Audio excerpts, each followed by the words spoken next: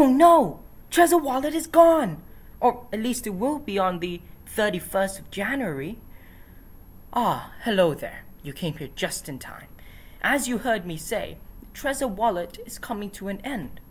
What are we supposed to do now with our Trezor Model Ts and our Trezor Model 1s? Well, Trezor, being the reliable brand they are, have given us the Trezor Suite, an application that has all the features, all the functions of the Trezor Wallet and more. Now, if you watch my videos, well, from now on, Trezor Suite will be the software we use with our Trezor Model T. And even if you don't watch my videos, which I do suggest you do, installing Trezor Suite is still a good idea because, as I said, Trezor Wallet won't be supported after the 31st of January. Now in this video, we're going to install the Trezor Suite on an Ubuntu system.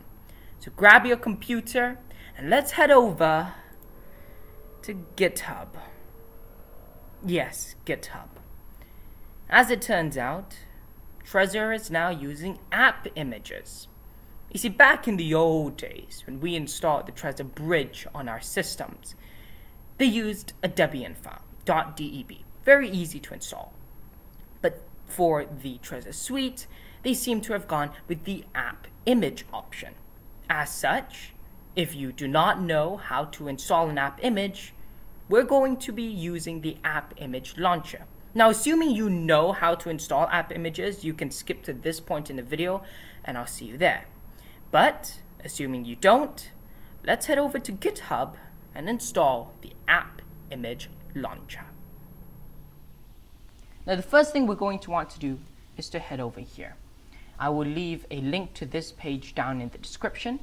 It is the releases for the AppImage launcher. Now, as we're using Ubuntu, we're going to want a DEB file, Debian, specifically amd64.deb. So we'll click over here, save the file, let it download, give it some time, watch the blue line go, and we should be done. Now we're going to click on it and it will open Ubuntu software. Here we will click to install. Type in our password and authenticate. Once it's installed, we'll be able to very easily install other app images. So now it's done. And we can head over back to Trezor Wallet. Okay, now that all of you are on the same page, where all of you are able to install app images, let's head over to the Trezor website and install the Trezor Suite. Now that we have the AppImage launcher installed, it's time to install Trezor Suite. We click to Desktop App. They will detect what operating system we're using, as we can see here, Linux x86-64, not ARM64. Get Desktop App.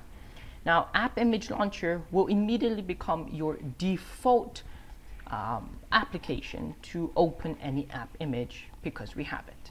So save file, okay. Once it's done downloading, we click on it, and here we are. AppImage launcher is asking us whether we want to run it once or integrate it and run. Because we're going to be using it often for our Trezor transactions, we want to integrate and run. Give it a moment, and voila, we have Trezor Suite. Let us plug in my cable. I'm going to quickly plug in my Trezor to show you how it looks like once everything is opened. Allow me to put in the pin, let it verify, and voila, we have Trezor Suite. Now, I hope that solved any questions or problems you may have had installing the Trezor Suite. I did this video on an Ubuntu 20.04 Focal Fossa. I also ran a test on an Ubuntu 18.04 Bionic Beaver, and it worked well on both. So assuming you're using one of the later versions of Ubuntu or one of its variations, you should be able to get Trezor Suite on your computer. Now, if you'd like to see how to use the Trezor Suite, for example, in the recovery of a Shamir backup on a Trezor Model T, but that video will actually be coming out very soon. So hit the notification bell and of course subscribe to the channel. That will be all for this video. Stay safe, live long and prosper.